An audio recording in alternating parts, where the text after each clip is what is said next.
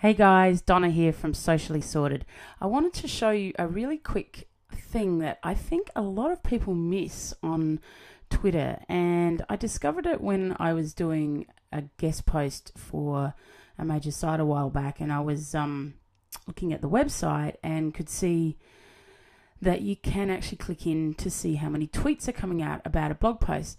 Now that might not seem like, something amazing, but the thing is that most people rely on their @mentions on Twitter, and which is great. You need to respond to them and you need to reply to them and have a conversation with people if they mention you.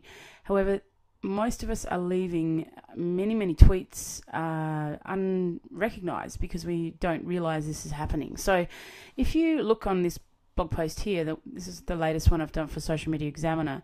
If I just scroll my mouse over the underlined part here on the tweet number, you can see here it says this page has been shared 2,006 times. Now if I click on it, a page comes up, it goes through to Twitter.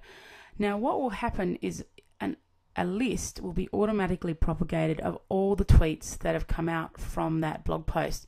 So it depends on how the blog post is set up. Now often if you're doing a guest post or something like that, they will mention you when they send out those initial tweets. They'll put your Twitter handle on the actual tweet. So in that case you would get notified.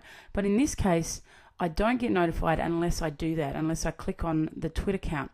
So as you can see here, there's a whole bunch of tweets. Now I would go up here to not just top, but all, maybe. Probably initially I would look at the top tweets and scroll down. So I know Mike, so I would immediately respond to him. I know that Laura's done a nice little a summary of the blog post, which is pretty cool. So it's just a matter of finding the tweets you want to reply to and then replying to them. Now, obviously, with 2,000 tweets, it's not always possible to get back to that many. If you're doing a guest post for the first time, you might actually set aside some time and respond to as many as you can. In this case, I would definitely respond to a lot of these top tweets. So say I wanted to respond to Kim, I just hit reply and then write a little thank you note for sharing. Now, sometimes when people do tweet out an article, they'll also have the Twitter username of the blog post, of the blog. So they might have @Social Media Examiner. Now, if I was doing a lot of these, I wouldn't include the Social Media Examiner in every single tweet. Otherwise, their Twitter stream's going to get flooded as well. So just use your discretion about that. But if you wanted to really get to know a lot of people that are interested in your content, this is a great way to get back to them. If I come up here to the all, I'll click on that. I won't just get the top tweets, I'll get all of them. Now, a thing to know about this is that these tweets don't stay live forever. So I can scroll down. This will go on and on and on.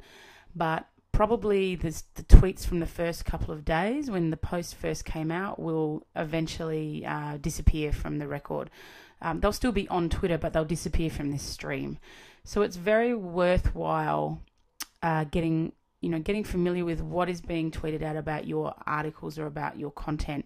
And this is the best way to do it. You can also do it on your own site, of course, like I would do it on my Socially Sorted site as well.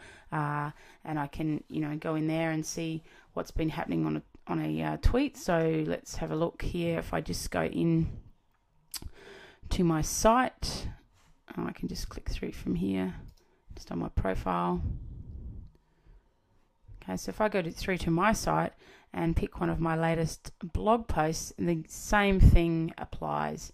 So you'll need to go into the actual post, and then if I just scroll down, again, I just roll my mouse over Twitter. Everyone has different social icons, and then not this tweet bit here, but where the number is. So again, you've got an underline part. I click on that and it will bring up again all the tweets from that post. Now, as you can see, there are more if I click all. So again, I can scroll down and there's a couple there that I haven't responded to because I didn't have them come up in my my @mentions. Okay, so this is different to if I go to here, @connect, and this is, I'm using Twitter here as an example because that's where it shows up. You could use this in, you could obviously check your @mentions in Hootsuite or Sprout Social or whatever platform you use. But in this case, once you click on a post, it will then show you the raw form of all those tweets in Twitter. And again, I won't see them all here. I'll only see the ones where people mention my user name. So it's always worthwhile on your own blog posts and on any guest posts you do, just to take a bit of time to go through and see what people are tweeting about you, and responding to it. So, you know, it might not be 2,000 or 3,000 that you have to get back to, and you don't need to get back to all of them. I'd highly recommend initially looking at top tweets, picking out people that you really want to connect with and say thank you, and then maybe having some sort of system for choosing who you'll respond to, or else blocking out a lot of time.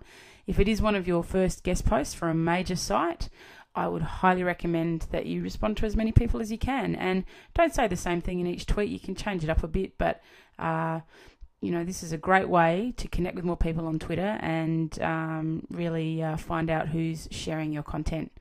Okay, have fun with it, and I will talk to you soon. Bye.